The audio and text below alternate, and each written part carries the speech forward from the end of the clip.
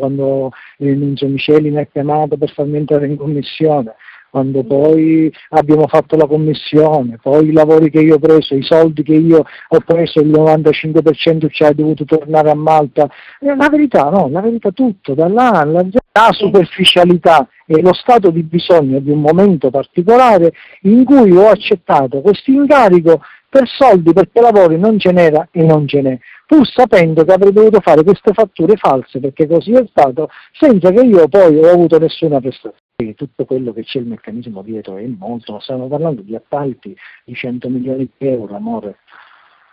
capito? Di cui io